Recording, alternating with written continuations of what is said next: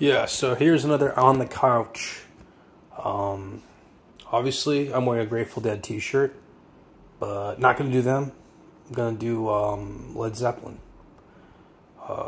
Pretty sure I didn't do it yet. This is the fourth rendition, edition, episode, lecture, whatever it is. It's the fourth one. The fourth pillar. Led Zeppelin is a band that I've started to notice people are talking about it like it's this overrated phenomenon. But, 10 years ago, I feel like people talked about it as if it were so underrated as a phenomenon. So, what's the proper rating? Beats me. I still think they're kind of the best. But then, you listen to other music and you're like, okay, they got stuff that Zeppelin never had for sure. And you get bored of Zeppelin. But I don't think there's a band where my love affair with that band has been more significant and lasting than with Led Zeppelin, which was, or about 12 years ago or something like that. 10 years, somewhere between 10 to 12 to 13 years ago. Maybe more than, maybe almost 15 years ago. Was when I became like an avid Led Zeppelin fanboy. And this is as someone who never got to see them live, like probably most of their fans at this point anyway. So they broke up in 1980. Their drummer died. We all know the story. What are my top 10 favorite songs? Well, I will say at least listen to their albums. I'm not someone who just appreciates the hits. And to be fair, I'm probably not going to include a lot of hits on this list. Number 10, I gotta say, Over the Hills and Far Away. Probably the first most elegant song I heard by them on an album that got me into the bands, like squarely, which was House of the Holy. I think that was the first album I just listened to, top to bottom. And Over the Hills and Far Away really, literally, was like so Tolkien-esque. It transported me to the Shire, and of course, the hills of Wales, in England. It really takes you places with the majesty of the sort of the humble woodland chords and fingerstyle arpeggios. But that arpeggiation aside, you get bored of that kind of thing. And while the lyrics are cool and the vocals are very rousing, and of course the back end of that song is fairly energetic, it's driving. I would say that it's not more than number 10. I think number 9 probably be The Rover. And this is one of the last songs I ever kind of got into from, I believe, Physical Graffiti. But it does typify the excellent sort of appeal of a band like Led Zeppelin. This sort of James Bond internationalism where you kind of international man of mystery, you're a playboy, you're all over the map, you're a rover, right? The Rover. And this song has a really intense riff that is sort of unexpected for Jimmy Page at this point in his career, I would say. And it feels just as vibrant and strong-headed as, Led Zeppelin 2 or 1. But, I'm thinking more 2, like Heartbreaker or Whole Lotta Love. The Rover, really kind of a charging riff. And it's got an excellent rhythm to it. The whole band seems to be enjoying it. For one of the last times you really feel that they can pull off a song like this in their cataloging, if somehow it's one of the best they've ever done. The Rover is my number 9. Okay, number 8.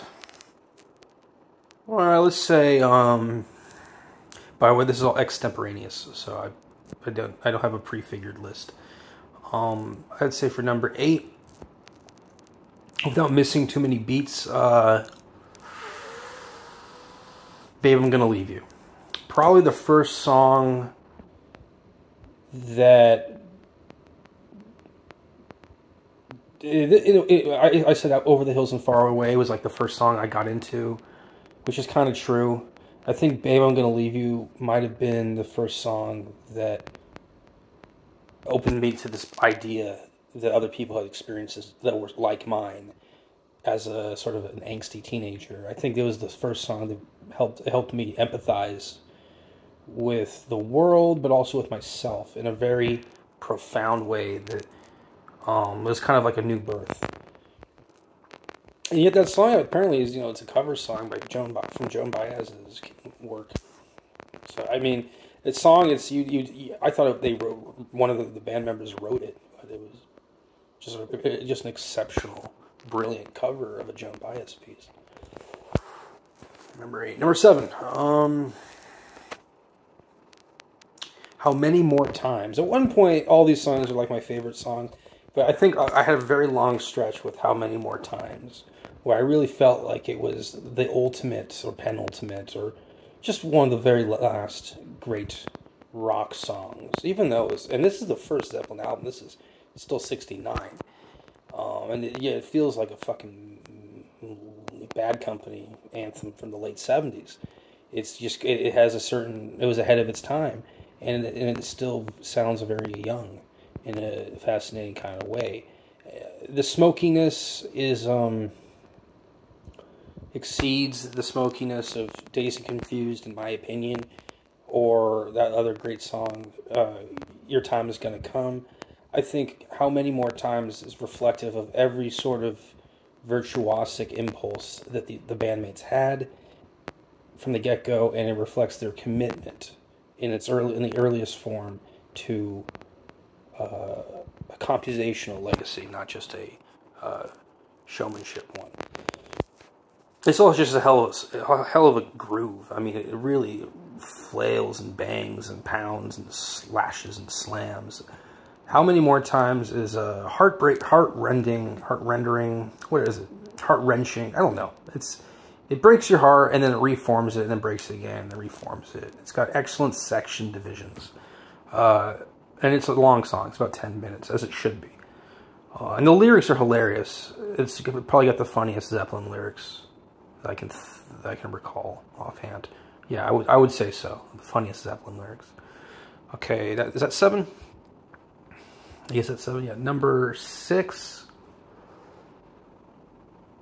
Let's go with Led Zeppelin 4, because we haven't touched it yet. Fuck it. Led Zeppelin 2, What Is and What Should Never Be. Really charging, heavy-handed, epic anthem that has a sort of Christian luminance to it that makes you feel more purposeful when you hear it. I feel like What Is and What Should Never Be is a song that kind of reinvigorated my soul the first dozen or 24 times I listened to it. Classic song from Led Zeppelin 2. One of the definition of an underrated Zeppelin song, What Is and What Should Never Be. And it's got a brilliant gong appearance, and the sort of dynamics in that song are one of a kind. I've never heard anyone pull off dynamics like that with the particular rhythm that they have, but also just the stark contrast. It was just Piece de la Resistance. That's number 6, one of my all-time favorite songs by Led Zeppelin, and one of the most, probably their most neutral song in terms of it not being overly moody or suggestive or evocative. It's a very sort of middle of the road theme, which I think really complements their intense driving energy on the album, Led Zeppelin 2. Up next, number 5. Let's give it to something from Led Zeppelin 4. I would say The Battle of Evermore. This is as I've gotten older, I've gotten more interested in the connections that the songwriters in Zeppelin can make to historical topics. And, of course, the Evermore is not a real battle. It's sort of a fictitious send-up of a real battle. Like, the Battle of Stamford Bridge, or the Battle of the Boyne, or the Battle of Hastings, or what's the other one? The Battle of Stirling, Battle of Falkirk. These funny battles, right? Especially the Midlands battles, Birmingham sort of based, epic consequential battles, right, between rival Civil War factions and their leaders on horseback, right? All that stuff, you know. Battle of Evermore is, they quote Lord of the Rings, sort of, or they reference it. It's sort of an epic, winding song that takes you places in the middle of the night. It feels like you're being chased through the forest with nothing but the glow of the moon and your torch just to guide you down the path to Haven. Again, is that number 7 or 6? I think it's 6, maybe 5. I don't know. I'll have to recount because I might be doing 11 by accident. But Battle of Evermore is my favorite one on more than Black Dog, more than Stairway, more than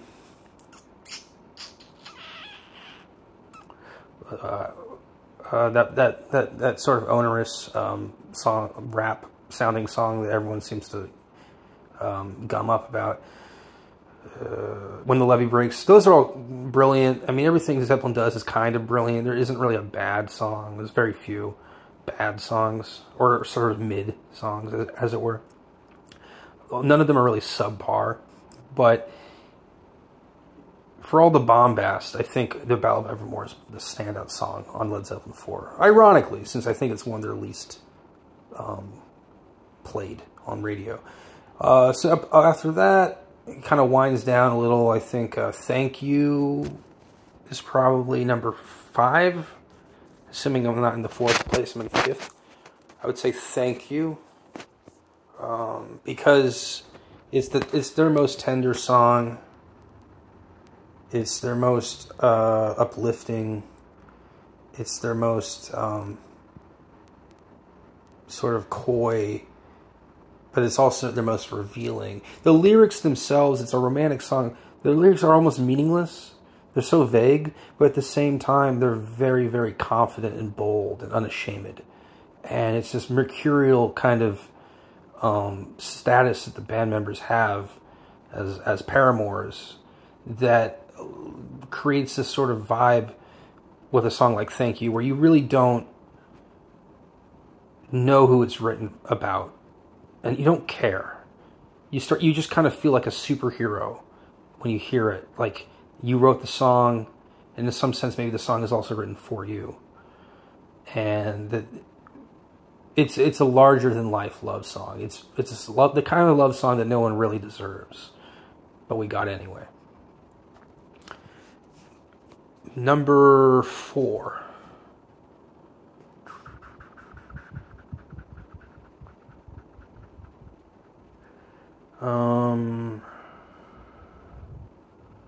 Tangerine. I feel like this is a song somewhat like Thank You. It's a love song, but it's a little bit more plangent, a little more frayed, and a little more nostalgic, lingering, haunting. This is really, it's a song written by Jimmy Page that sort of typifies his obsession with loves that could not really work out very well. Obviously Robert does the same thing, but when Jimmy does it, it's more obscure in its focus, and that's the kind of thing that really kind of captivates my attention. It's also one of the first songs I ever really wanted to perform live as a musician myself.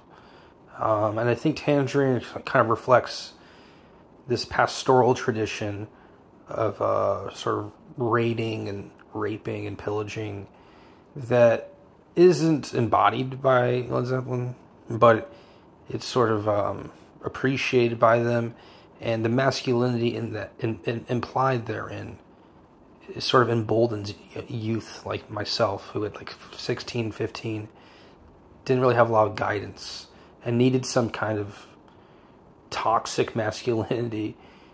But at the same time, it's sort of a joke. It's sort of not really... It's the kind of song where you realize that being macho is more about forcing yourself into a position of leadership rather than about assuming that leadership is granted to you when it isn't. And despite Tangerine being a song that's very like, sorry, I got a message. Despite Tangerine being a song that's very fey, and maybe sometimes circuitous, predictable, I think it's a song that reflects sort of the rhythms, emotions of my own heart, as they always have been and always will be. It's a song that kind of it mirrors me in this sort of immortal way, and I could listen to that song any day of my life, and I would feel like that song was written for me, almost completely, absolutely. So that's why it's a little bit better in my head than Thank You. But they're both kind of neck and neck. Okay, is that number 3? I don't know. I think it was 4. So number 3 would be 10 Years Gone. This is, I think, the most beautiful love song I've ever heard. I like it more than Since I've Been Loving You, and I appreciate that song. I've gone a little tired on it, but I've always appreciated that song. I always adored it. 10 Years Gone to me is a song that really is tragedy incarnate. It is a song that transmogrifies and apotheosizes tragedy from a playwriting form, playwritten form, to one that is more immediate, more in your face, more crystallized. And that is the magic of recorded song. 10 Years Gone is so relatable to me that it's embarrassing. It's a song about regret. And more than Tangerine or Thank You, which are like the last 2 songs I mentioned, this song encapsulates regret and possibly even unrequited love in a way that it just pinches my heart, and it scares me. Terrifying. It's a terrifying song. Number 2.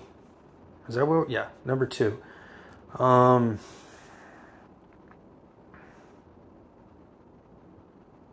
think honestly, I've listened to this song so many times. I don't know if I could really give it this ranking, but I just know that I used to love it, and that is A Whole Lot of Love. When I realized this song was depicting like a human orgasm with sort of the back end, my ideas about what music could be like fucking multiplied in a way that hasn't really happened since. A very eye-opening song, and a very appealing song, because it really reminds you of who you are at the kind of the satanic level, let's be honest, but in that good kind of satanic level, really. It's a temptational song, and it's their most sort of sultry, their most sort of on the nose song for sure, but it's also got the best it's got the best rock riff ever written. And so I can't really deny it its place. It's a number 2 song for me. I still love hearing it when I hear it on stores or TV or radio. Anytime I hear that song, I swoon for it. It's such a powerful song, and it's a song that almost isn't really a song. It's sort of an anthem for rock music itself, which is transcendent. Number 1, my number 1 favorite Zeppelin song.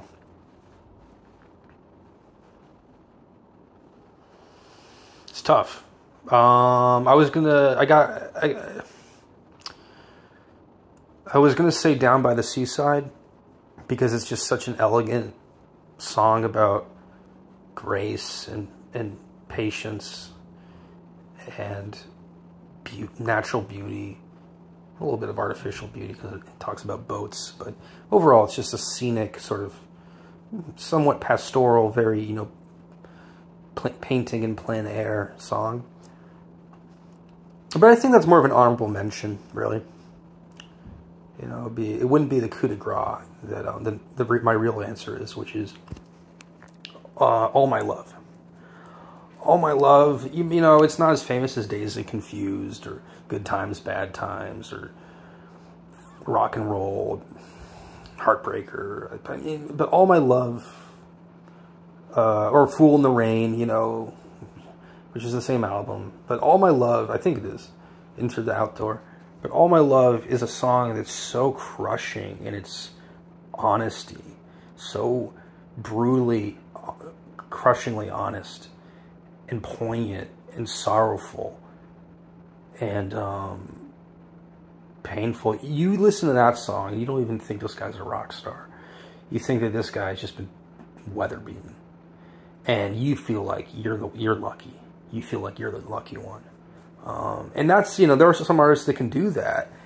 But with this song, the whole composition has so much mutual sort of collaboration in its sort of gestalt that you really feel like that this is a crystallized experience for more people than just Robert, but for who wrote the song, but about his son who died. But it's a song about sort of the entirety of human connection, which is maybe kind of a crazy thing to say, but that song really tries to get to the core of human experience as a universal, very platonic, and I just can't think of a song that's better in Led Zeppelin, but also maybe in anywhere. The only song I think that later, I mean, not to compare too wildly, but the only song that's maybe puts me in the same place is The Cure's Pictures for You. Especially because I've listened to that song probably just as many times. And I think those two songs, All My Love by Led Zeppelin and Pictures of You, are very, very much at the top of my music lists. And they are both songs about regret, about remembering, about love's failed potential, about memories that are impossible to regain, and they're about honesty and vulnerability. And I kind of choke up thinking about these things. So there you have it. My top 10 Led Zeppelin songs are 23 minutes. Usually try to stay to 20, but for a band like Led Zepp, you know, you really can't do just 20 minutes. Fuck, I could have done all day if I had to. Alright. Peace out, cheers, toodaloo. I'll catch you next time for another On the Couch. I'm thinking of doing Sabbath, maybe Grateful Dead, because I have the shirt. Steely Dan was also one, but I think I'll write an essay on them instead. They're not really a band I want to just, you know, shout out to on a video so much. I'm not a huge fan. I'm just a moderate fan of theirs. And then another one that I might end up doing before we get to 24 minutes. I should just say it quickly. What was it? What was it?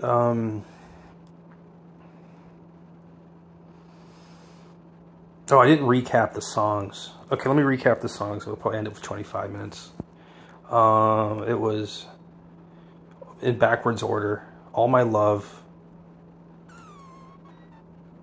10 Years Gone? No, Whole Lot of Love. Then 10 Years Gone. Then Tangerine. Then Thank You. And by the way, Tangerine and Thank You are sort of interchangeable to me. I mean, but yeah, let's just keep the order. It was Tangerine, Thank You. Just top 5. And then it was Battle of Evermore. Then it was what is and What Should Never Be. Then I think it was, those could have been reversed. I don't remember. Those could have been in a different order, but yeah. And then it was for sure.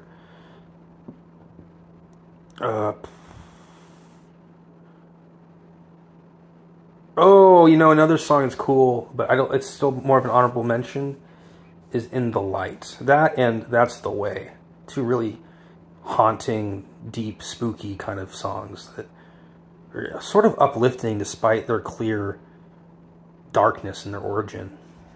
Very cryptic and intriguing. But yeah, so we got to 5, and then it was Battle of Evermore, 10 Years Gone. How many more times? The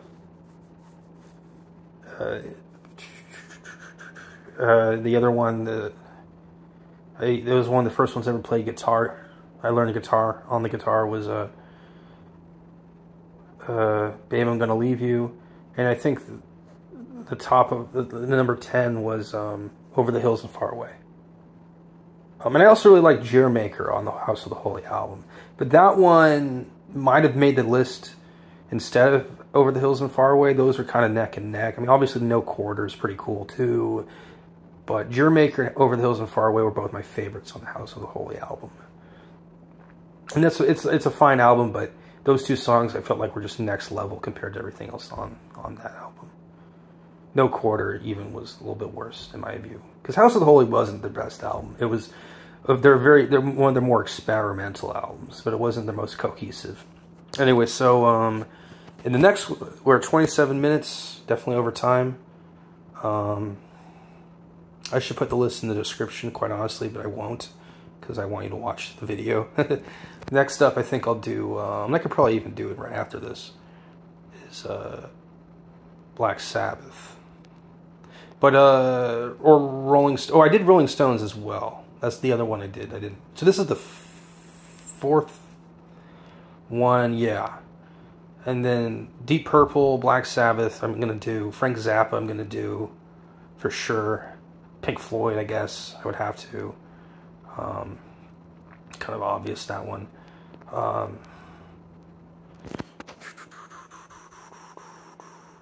Like, what's on the menu, you know? That's the real question, right? Am I running out of bands? I mean, I did the Saxon with Michael A, so maybe I could do the tier ranking, so maybe I could do one on their songs. I don't know.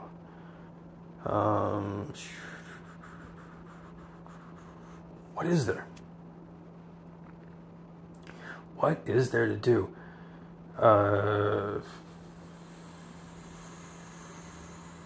The Cure, for sure. So I alluded to them earlier. I could do their top 10. I could do... why am I blanking on some stuff? I could do... Guns. I mean, there's a lot of bands that where it's like, you don't even know if you want to talk about their top 10 songs. I could do Chicago, for sure. I could do, oh, that's what it was. I wanted to do Allman Brothers Band. That's what it was, because they've been a huge influence on my sort of perspective for musicianship. I've always considered them to be kind of the most professional sort of rock outfit in terms of the way they went, not in the years up until Greg died, but mostly in their foundational years. As a formation, I just felt like they were like such a powerhouse in terms of making rock music seem more legitimate. Like rock could incorporate, American rock music could incorporate so many different other genres into its sort of blend, the premium blend that Southern rock became. So Allman Brothers Band is it's also one of the few bands that my dad introduced me to. He really put in the effort to like show me, because he grew up with it. And if I do the Allman Brothers, I'll probably do something like, you know, the music of Eric Clapton, like everything that he's been involved with, because really he transcends more than just Cream or his solo work. He's also got different kinds of stuff. Blind Faith, you know, Derek and the Dominoes, whatever, all that. Delaney and Bonnie, you know, the Yardbirds, John Mayall. He was in a lot of outfits, actually. A lot of people are only dimly aware of that. Chicago, yeah, the big four I always like to sort of talk about as if they were just institutions unto themselves. And I kind of intend to write a book about them someday. So they're definitely being the top 20 in this series upcoming is Chicago, Allman Brothers Band, Frank Zappa and the Mothers of Invention, and the Grateful Dead. Those are kind of the four corners of rock music in America. But there's some other bands that kind of can do that sort of thing in an alternative vein, like Blue Oyster Cult, or Van Halen, or the Eagles, maybe. You know, there's other stuff they're kind of doing the same thing, but I just don't find them as captivating as an institution, even if they have an epic catalog of hits. Like Journey, you know, has a lot of hits. Well, maybe not so much. Maybe a lot of platinum albums, but not so much hits properly. Judas Priest and Iron Maiden are going to be up here just to take care of business. I still have food. I ate chips a second ago, so maybe I had chips this whole time. I like these sheets, these white sheets, make me look like I'm hanging out in heaven. 31 minutes. Damn, this is a lot for just a top 20. The good news is the first 22 minutes you got most of the Zeppelin in, so that's 2 minutes a song, almost 2 minutes and what, like 5 seconds per song. Anyway, 2 minutes and 3.5 seconds per song. No,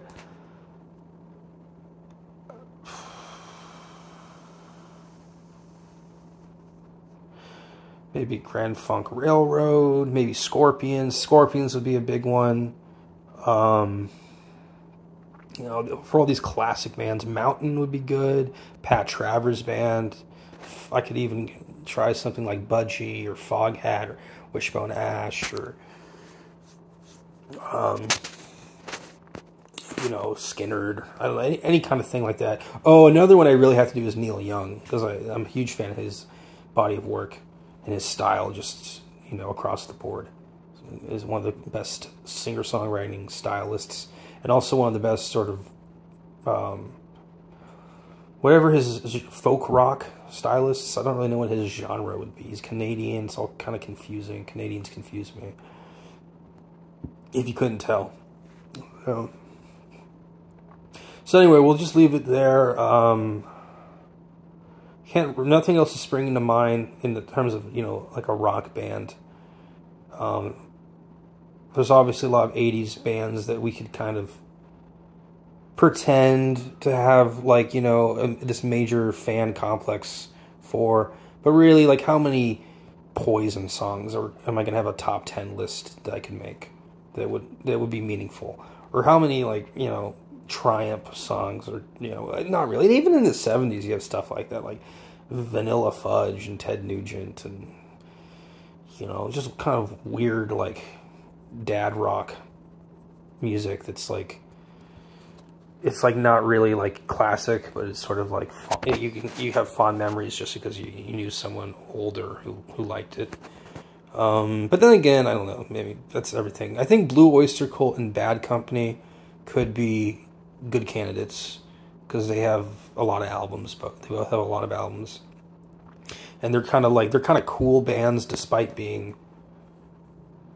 you know, really old bands at this point. They're still kind of cool. They have this veneer of sort of coyness, so those would be good. And then I think the big four I mentioned, Chicago, Grateful Dead, Allman Brothers, and Frank Zappa and the Mothers, as I mentioned. And so that's 6 upcoming. And then we also have the British stuff, like Sabbath, Deep Purple, which I don't think we've done, but we did Uriah Heep and UFO, so that's pretty good. And we also have the one German band, Scorpions. It's probably the only, like, really non-English band. Even though it's English, but it's the one that they're not from an English-speaking country. Probably the only one.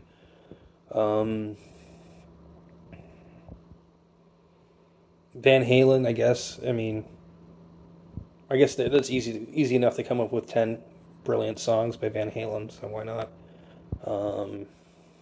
Neil Young, okay, Canadian, so that's the other one that's not from. Oh no, they speak English there. Never mind. Okay, this is going really long and really far in the paint. trying to get this like complete list of lists figured out. Not a lot of Mexican bands. The Eagles could work. Oh, Pink Floyd. Yeah, some British stuff from back in the day. Like Procol Harum, Moody Blues. That could be worth looking into. The Kinks. Donna. Well, then you get into singer-songwriter stuff, which I'm kind of reserving for when I'm like doing an outside video. The inside videos, for inexplicable reasons, are going to be about classic rock bands, and the outdoor videos are going to be in the gardens and in the parks, by the street, whatever. All those are going to be more singer-songwriter, soft rock, you know, underhanded kind of groups. Over the top, overhanded groups are going to be for the On the Couch series. So this is sort of my my town hall meeting for you fans, in case you were wondering where this series is headed.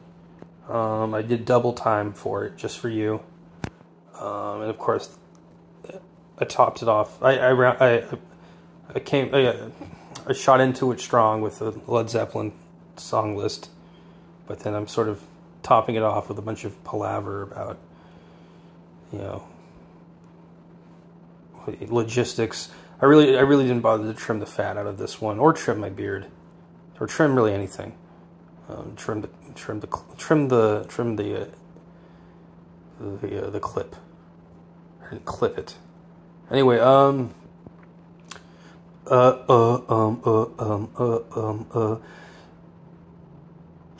the Eric Clapton one could be good. I could do one associated with guitars. Jeff Beck, that's another one would be great. The Jeff Beck group, or anything really founded by Jeff Beck.